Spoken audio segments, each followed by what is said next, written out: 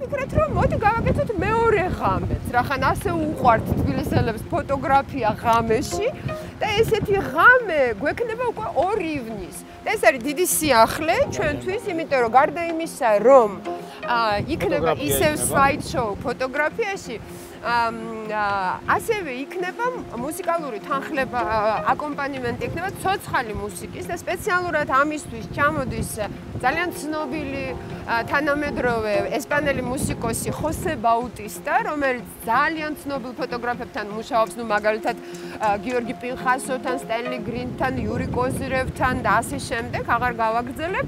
და ის სპეციალურად თბილისის ფოტო ფესტივალისთვის, slide show-ისთვის გააკეთებს ცოცხალ მუსიკას. და გუდიაშვილის მოედანზე. რაც ხო, გუდიაშვილის მოედანზე დასწრება არის თავისუფალი, ამიტომ ჩვენ რაღაცა ყოველს 2 ივნისს საღამოს 10-ის ნახევარზე დაიწყება ეს პროგრამა, რომელიც ნაჩვენები იქნება, ესეც ძალიან ექსკლუზიური არის.